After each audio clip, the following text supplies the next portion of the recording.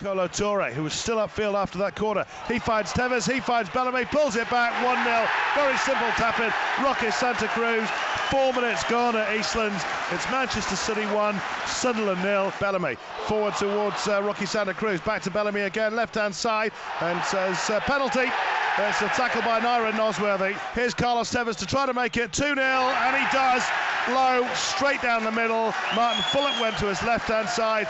Manchester City 2, Sunderland 0, and this is looking like it's going to be a long, cold, horrible afternoon. Reid, who took it, half volleys it into the middle. Chance here, right across the face, it's in. Oh, it's a fine goal. It's one back for Sunderland. It's John Mensah who's got the touch on that, I think. He was unmarked, and he's just flicked it with his head and directed it, and Sunderland are just back in this game after seemingly out of it after just 12 minutes. City 2, Sunderland 1. A footed ball then, it's a deep one. Turner with a header, blocked on the line. Chance, oh, it's behind. Darren Bent's ball in, it's deflected away. It's going to be another corner, but Michael Turner so close to the equaliser. Mensah on the edge of the 6-yard box, driven in, it's in, it's off the other side of the bar and it's in. Jordan Henderson with the equaliser. Manchester City 2, Sunderland 2. Fantasy football in the snow at Eastlands. I can't believe this. It's Manchester City 2, Sunderland 2. Sean Wright-Phillips brings it down, touched it into the middle. Roque Santa Cruz slips over, no penalty. It's in there now though.